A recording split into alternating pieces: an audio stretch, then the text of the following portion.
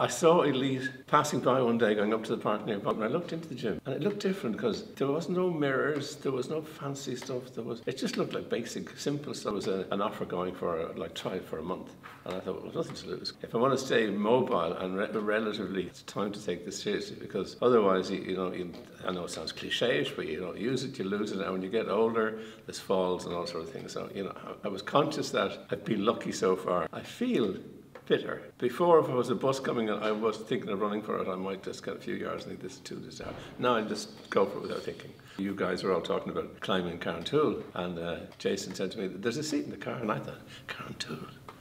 He must be crazy. And he said, you can do it. You've been here a few months. I know you can do it. So I actually went along with the group.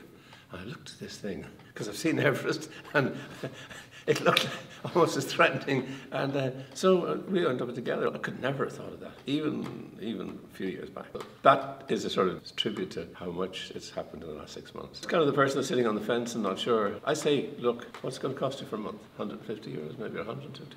It's the price of a meal in Dublin, so you can't go wrong. Give it a try. Like if you have a month here, you're going to say, well, this place. Well, for me, this place certainly was more work attractive, and I just took to it.